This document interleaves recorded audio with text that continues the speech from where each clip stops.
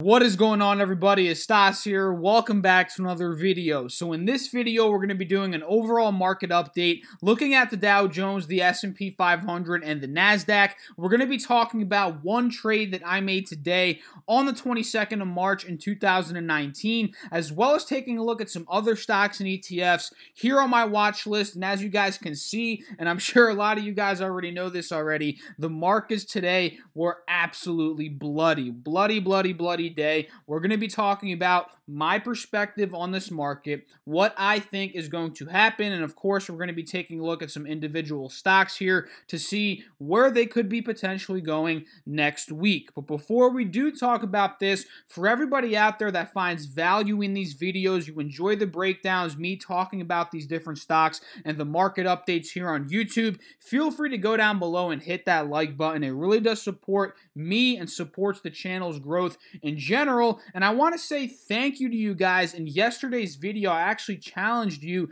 to get that video to 75 likes. And as of right now, I think that video is at 90 likes, which is absolutely crazy. So thank you to everybody out there that watched yesterday's video and hit that like button. And for everybody out there that's new to the channel, I have two links down below in the description box for you to join. 100% free Discord group chat and 100% free Facebook group. Again, those two are linked down below. Very helpful communities down there for everybody out there that's a beginner, intermediate, whatever you guys are in terms of trading and investing. You'll find value in those two communities. So let's talk about what ended up happening today in the stock market, guys. And it was, like I said, absolutely insane day today. I was not expecting this whatsoever, but the SPX, the S&P 500, ended up closing the day down 55 points, down about 1.9% at the close. The Dow Jones Industrial Average today, guys, down 460 points, down 1.77% at the close here. And the NASDAQ Composite, guys, got absolutely pummeled today, down 170 points, down about 2.25%. Nearly 2.3% on, or really at the close of the market today. So let's just take a look at the SPX, talk about some technical points here, resistances, supports, and where I personally see this index going on, based on some different conditions here. So we all know, we've been expecting a pullback in the markets here over the past couple of trading days / I guess you can say at this point, week or two trading weeks, because we notice here over the past couple of weeks, and for everybody out there that's been watching the channel, you know this, I talk about this all the time, we've been pushing up higher highs, higher lows all of 2019. And notice how every time we've pushed to a high in the SPX, we plateaued for a day or two, and then we noticed a significant dump, right? A significant correction, a significant sell-off. This previous one, which was back in, I believe, was it February or something? We'll see here in a minute. Yeah, it was actually more towards the beginning of March. We saw a 3% correction, and then we saw from the bottoming out point here, it was a higher low, meaning the uptrend was continuing. We ended up running all the way up to about 2860, which was yesterday. Yesterday, we saw that nice little pump up to 2860. We had a green day yesterday. I believe it was around like 1.3, 1.4% in the SPX. Very solid day. And this could have been, or, honestly, this could be the point in time where we reach that peak, and now we're seeing that retracement in the SPX. So we can see from the top here,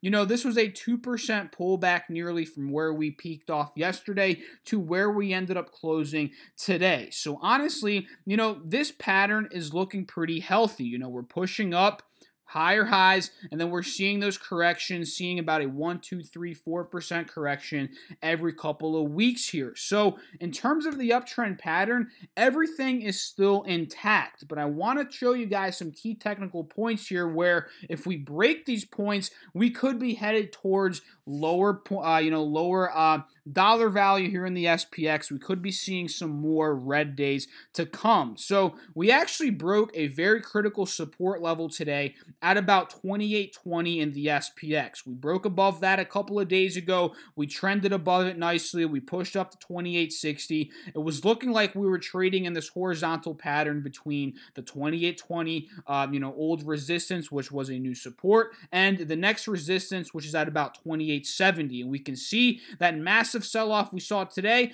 brought us below that support, making it a new resistance again. And now we're trading on top of the next support, which is roughly at about $27.90 to $2,800. And we can see here, take a look, the SPX closed right at $2,800. And this is one of the, very interesting things, really the key things that you guys need to be keeping an eye on for this upcoming week is whether or not we're going to end up breaking this level. If we break this level, especially the 50 SMA support and the $27.90 to $2,800 support, there's two different supports there. This is going to be a very, very key, really critical break in the SPX in terms of technicals here, and we could be selling off even stronger from there, which is why, honestly, I didn't take any positions quite yet, in my swing trading / day trading portfolio for next week. I didn't take any re-entry positions in the stocks that I was talking about yesterday due to this possibility, and I just want to see where we end up opening on Monday in terms of the futures before taking a position in two of those stocks that I was talking about, NVIDIA and Activision Blizzard. And for those of you guys that watched yesterday's video, you know that. But, honestly, even if we do break this level, we're still going to be technically speaking here on an uptrend, because until we break this level, right, 27.20, which was the previous lower high, which constituted the continuation of the uptrend, until we break that level, we really can't say we're moving down further on a on a technical basis, because still technically, even if we make a low here, that's still a lower high, or a higher low rather, from the previous, which means the uptrend is still intact. So if that makes any sense, let me know in the comment section. I'm sure all you guys know what I'm saying here. So until we break this level, I think that the uptrend is still intact on the SPX, and honestly, there is some potential for us to get to this level if we do break the $2,800 level, $27.90 support this upcoming week. So that is what I'm going to be watching in terms of the SPX here, and let's just hop and see, on the 5-day, 5-minute, the break of that support. You can see it even clearer, right? The 28.20 support. We ended up plowing through it today, right? And this was the support from the previous couple of days. And if we take a look at the 20-day, 1-hour chart, we're still technically trading above the 180 SMA and holding it as a support right now. So that's another level to keep an eye on. If we break this level and then we break the longer term chart support levels, this is going to be a very good sign that we're going to possibly sell off more. So that's what I'm looking at in terms of the SPX. Completely bloody day out there today, guys. Completely bloody day.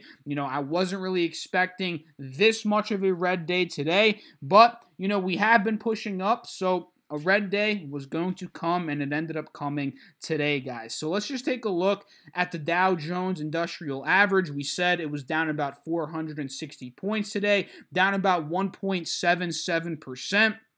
And we briefly were trading above this resistance, which was a new support a couple of days ago at about 25,800. We were holding that level, looking to push up, break out of the $26,000 level, and potentially get to the $26,200 level, which was the next resistance. But obviously, with what happened today, the bloody market, we ended up breaking that support. Now it's acting as a new resistance, with the next support being at around $25,400 for the Dow Jones. And on a technical basis here, guys, we're noticing, this is looking like kind of a double top. Although it didn't top at the same exact spot, this is looking a little bit bearish in my personal opinion. It's like a hybrid pattern between a double top and the beginning of a head and shoulders, if that makes any sense, right? We can see the left shoulder, the head, and then the right shoulder, and it also kind of looks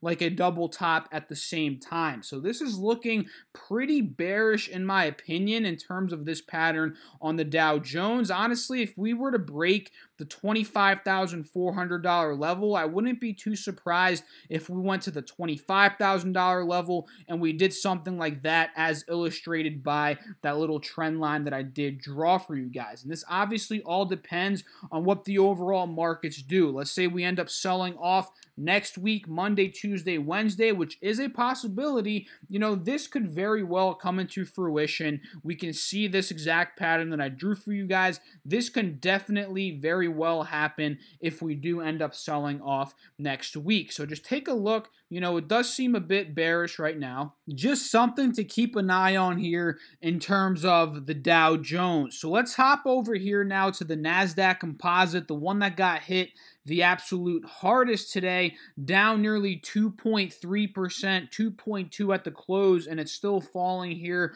after market hours. Again, these are the futures. We can see, this one was, I guess you can say, the most overextended out of every single index, out of the three major ones that we talk about here on this channel. We can see the crazy run it's been on since the 8th of March, really from $6,900 up all the way up to about nearly $7,500. This index has been on an absolute tear, breaking resistance after resistance after resistance, hopping above higher levels. It seems like every single week, right? So this pullback that we got here in the NASDAQ, the fact that it's the biggest pullback out of the three major indices doesn't really surprise me at all, right? Because again, we were overextended. We were, pushing up for day after day after day with minimal pullbacks here over the past couple of weeks. So this pullback really was due for the NASDAQ. So now let's just take a look at some levels that I'm going to be watching here over the next couple of trading days, really heading into next week. So we can see we broke the resistance at $7,400 a couple of days ago. Then we broke the next resistance at about $7,500 yesterday. And now we failed to hold that as a new support, and we broke that, making it a new resistance again. We broke the next level of support, making it a resistance again. And now we're testing the $7,375 level as a support here, as well as the 50 simple moving average as a support as well. So if we were to sell off next week, these are levels I'm going to be waiting to see if we break beneath of, right? If we break this level, which it seems like we already are doing here after market hours, again, these are the futures, and we break the 50 SMA, the next spot I'm going to be waiting to see us potentially go in the NASDAQ is going to be at around $7,300 flat here, right? This is the $7,300 old resistance, which is now going to be the next support level. And from there, if we sell off even further, $7,200 is going to be the next price target in terms of the NASDAQ. But again, this, the fact that we sold off so heavily today, this could potentially bounce back on Monday. Who knows, right, guys? But we could also sell off even further, especially if the futures are pointing red on Monday and large caps are continuing their sell-off. This could very well sell off even harder, this upcoming week. And I'm honestly very, very excited to see what does end up happening. So that is pretty much the wrap up of today's market update. All you really need to know is it was a very big red day. This was the sell-off that we've been waiting for over the past 2-3 weeks of trading, because the stock market has just been pushing up and up and up. Well, at least the SPX and the NASDAQ were. The Dow was struggling a bit with Boeing, but, overall, the markets just have been bulling over and over these past couple of weeks, and this was the very much needed pullback. So next week, are we going to sell off even more? Are we going to break some more supports here? Are we going to continue to have red days? That is what I'm going to be waiting for, and I'm very eager to see this upcoming week. So let's talk about very quickly here, guys, what I ended up trading today, and I'm sure a bunch of you guys can already guess it. Yes, it was TVIX, my favorite go-to ETF whenever the markets are red and aggressively selling off. Because when they are aggressively selling off, we've seen this in the month of October to December, this ETF goes absolutely bananas, haywire. It goes crazy. And let me just point this ETF to you guys that don't know what it is. And it goes up in price whenever, again, the markets sell off. Specifically the SPX, the S&P 500, that is what it tracks. And we can see today, the big sell-off that we saw of about nearly 2%, this ETF went up 21, I think 22% at its highest today, which is absolutely unreal. 20% move in one day in TVIX, and I was able to capture a pretty fat chunk of this due to the massive,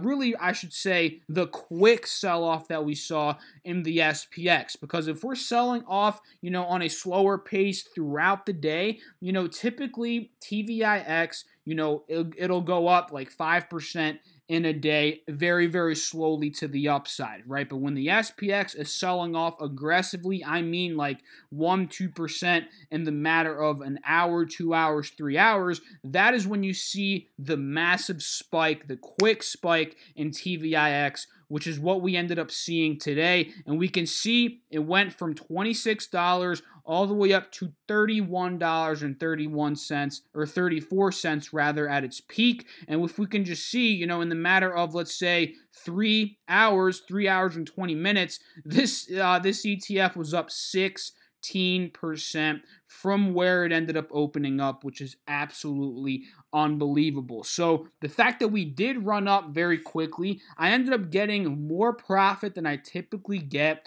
on my day trades. Typically, I'm taking anywhere between 1 to 2% on my day trades, and in this specific day trade here, I ended up taking 3.6%, again, due to the massive, quick, spiked volatility move that we saw, in the SPX, which in turn pushed this up like a rocket, right? We can see, once we ended up breaking this level here at 2680, which was a pre-market resistance, and we saw the aggressive sell-off this morning in the SPX, I just automatically knew that today was going to be a very aggressive sell-off day. Just take a look at this, guys. Within 20 minutes of the market open, look how quickly we were moving down. We were down about 10 points at this point within 15 minutes. Then literally 10 minutes later, we were down another 10, 15 points. Like, this sell-off was quick. It was very quick, which opened up that margin on TVIX. So I pretty much just built my position here at about $27 and I believe 10 cents I ended up getting in. Ended up honestly holding through this pullback, and I held it for a little bit longer than I typically do because the SPX was confirming to me that we were going to continue to sell off on the 1 day, 1 minute. And how did I know that? Because we were getting rejected by the 50 SMA, and we kept making lower lows, we kept pushing down, and we really just kept getting rejected, and we failed reversing out of this downwards pattern right here. This could have been a point where I was like, okay, we might be reversing to the upside, but once I started to see red candlesticks starting to form to the downside here, we were struggling to break them. We were struggling to break out of this resistance on the next push-up. That was telling me we're making lower highs, lower lows. We're continuing to push down, which is why I just held on to TVIX. And we can see back on TVIX, I made about 3.5, 3.6% here. I got in at about 27.10.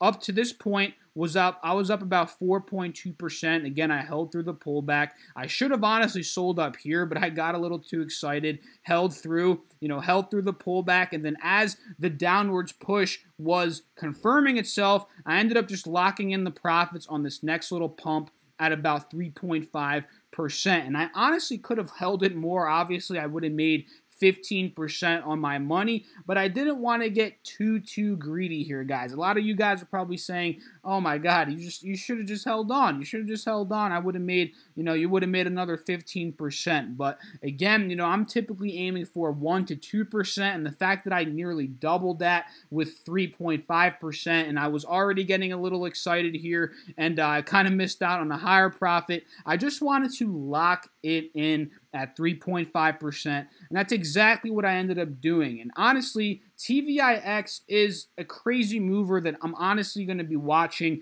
every time, every single day that it seems like we're going to sell off. This is my go-to ETF when it seems like we're going to sell off. And when we do sell off, when we have the confirmation, when we have aggressive sell-offs, this, oh my God, this is an absolute money maker right here for me, TVIX. So let's quickly talk about some other stocks and ETFs that did poorly today. I'm not going to talk too deep into a couple that I'm planning on trading next week because I'm going to be talking more deep into those, on Sunday's video. So make sure you subscribe and stay tuned for Sunday's video if you're not already subscribed. And on Sunday, I typically talk about 10 to 15 stocks that I'm looking to trade, and I also have some stocks on that video on Sunday that you end up calling out either in the comment section or in the call out section in our Discord chat. So while we're at it, drop a comment now down below on this video on any stocks you want me to cover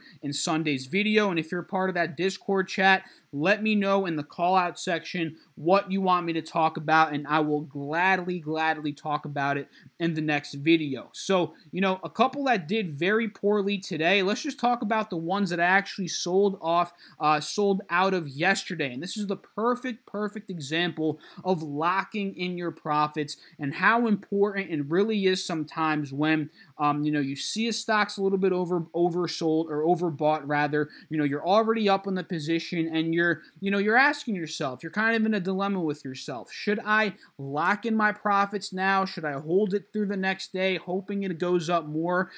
That's what I was kind of in a dilemma with yesterday, right? And I locked in the profits on ATVI and NVIDIA. Both of those moves I got 5 to 6% on, and I was up 5-6%, and I figured, okay, we're already at resistances. We hit my target, so might as well take the profits and wait for a re-entry. And this is a perfect example of locking in profits at a good time, right? We can see ATV here.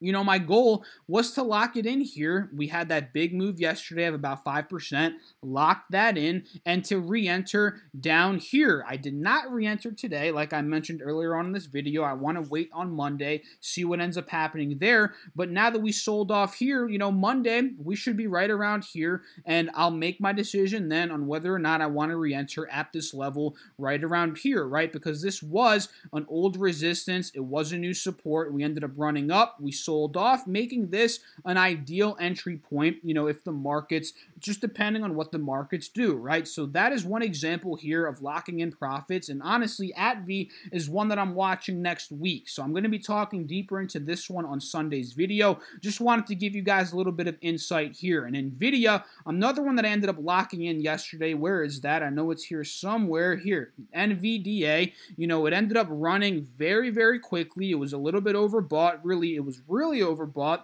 It got to about 185, and I entered in at 173, guys. So I was already up, or 174 rather. I was already up about 5-6%. We were overbought. We hit near my target here, so I thought it was wise. I figured it was wise since I was already up 5-6%.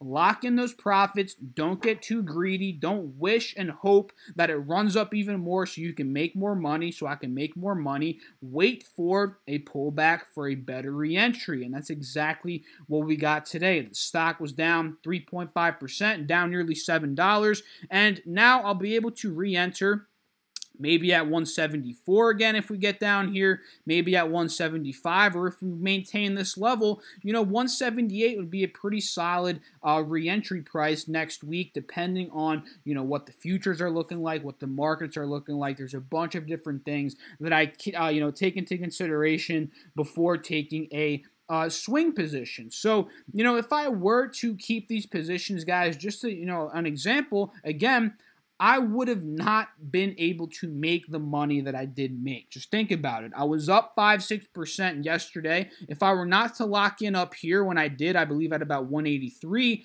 I would be down on that position 3.5% today, let's say, which means my gains would be around 2% total, 2.5. So I would have made half the money I would have made if I didn't lock in yesterday at the ideal point. So that's just an example, that you guys can really use to your benefit in your trading, in your own trading experience. And don't just do this based off of my opinion, guys. You have to, practice the stuff, practice exit entries, exit points, entry points, stuff like that. That is how you master these different things, right? And this is just how I've learned it over the years, just mastering and practicing and experiencing many, many, many different trades and positions, guys, because trust me, I've taken thousands upon thousands of trades here, in the stock market as long as I've been in the stock market, right? So those are just two examples there at V and NVIDIA.